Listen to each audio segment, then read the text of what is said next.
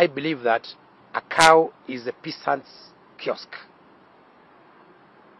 That is my very strong belief, that a cow is a peasant's kiosk. And I told him that in my manifesto, I have a program which I want to implement for this republic, starting from my county, called One Home, One Cow.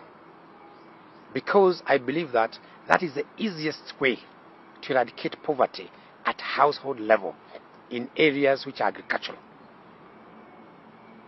So I told him that if I would have become the president, I would have immediately introduced One Home, One Cow program amongst all farmers, all subsistence farmers earning below a particular level of income. And I told him I would have done that because I know a cow delivering 5 liters of milk in the morning, 5 in the evening, 10 liters at 40 shillings is 400 shillings, times 30 is 12,000 shillings. So I told him, Baba, if we can combine your 6,000 and my cow program can give 12,000 shillings to all peasant farmers in the country. That is $3 a day per household.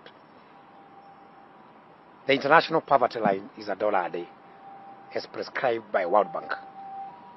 And I told him that if I have to work with you, then the One Home, One Cow must be in our joint manifesto, the Usawa Azimio manifesto.